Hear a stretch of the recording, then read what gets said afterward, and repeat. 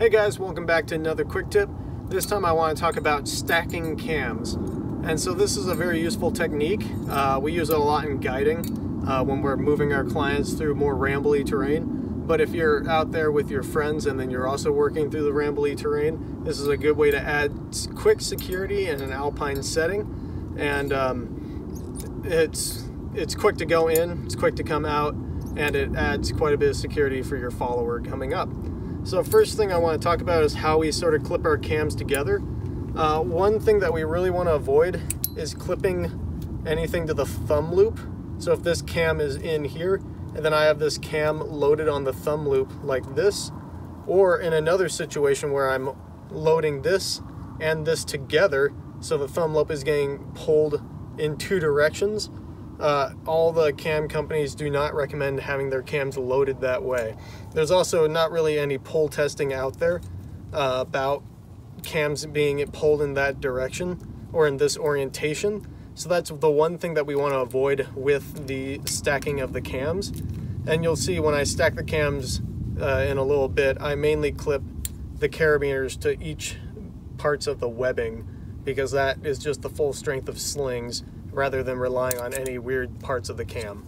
All right, so first thing I'm going to do is place my cam in the wall.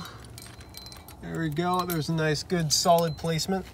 Another thing that really helps when you're stacking your cams is having a nice vertical or horizontal crack somewhere where you can really take your pick of how you want to line these things up. For my 0.4, I'm going to go in a little bit lower than that, and then I can just measure out a rough equalization between the 0.5 and the 0.4 right here. And so here, the 0.5 sling may be a little bit loose, but that just means that most of the weight is on the 0.4, and if that happens to pop out or blow or whatever, then I have the 0.5 immediately backing it up. And I have it roughly equaled out here, so that way there's relatively no shock loading on that cam. From here, I can take a locker, and I can clip that into the sling. If I wanted to, I could clove hitch myself in here.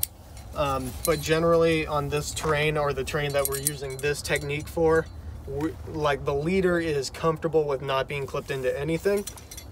And then what I do is I just put my rope in. I can pull up the rope until I hit my partner or my client, turn this rope into a munter hitch, lock that carabiner down, and now I just belay them up as per usual.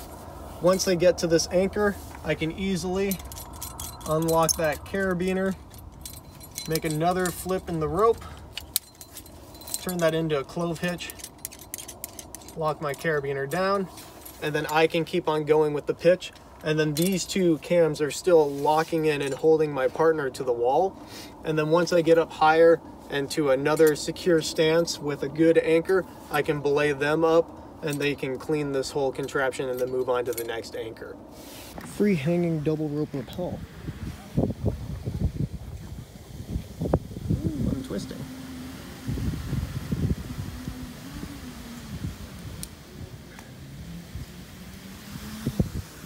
It's actually kind of hard to show in the video how big this rappel is. Here's the tagline.